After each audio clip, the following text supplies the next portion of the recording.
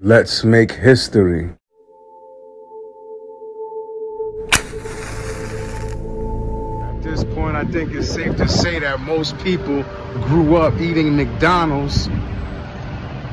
Even if you didn't eat it often, it was definitely a treat.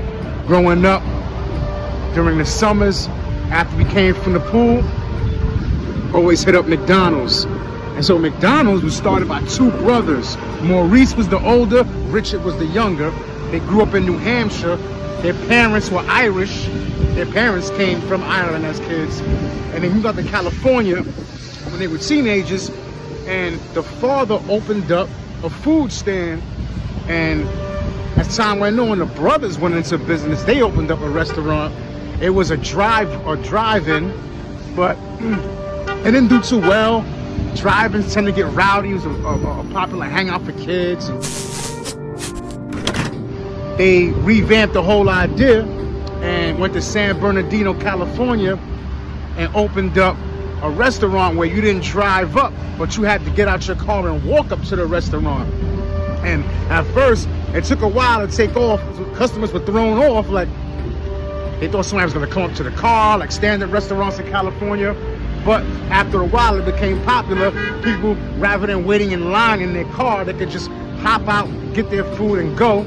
That was another feature that they offered, was fast service. This thing took off.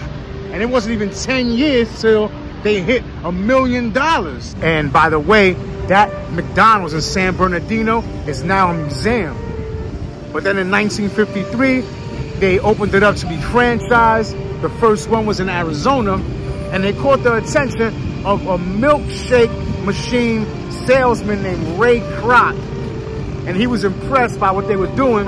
They wound up hiring him, but then after a while, he became frustrated because he saw the potential, how big McDonald's can be.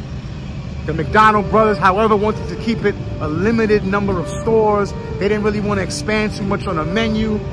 And Ray Kroc got so frustrated, being the enterprising person he was, he wound up buying McDonald's off of the brothers, including the name. Ray Kroc purchased it for about $3 million in 1961, which today that would be about $27 million. Maurice McDonald died of heart failure in 1971. He was 69 years old, and today is actually would have been his birthday, 26 November, 1902. He was born. May he rest in peace. And Richard McDonald died in 98, also from heart failure. Leave your thoughts in the comments. Don't forget to hit that like button.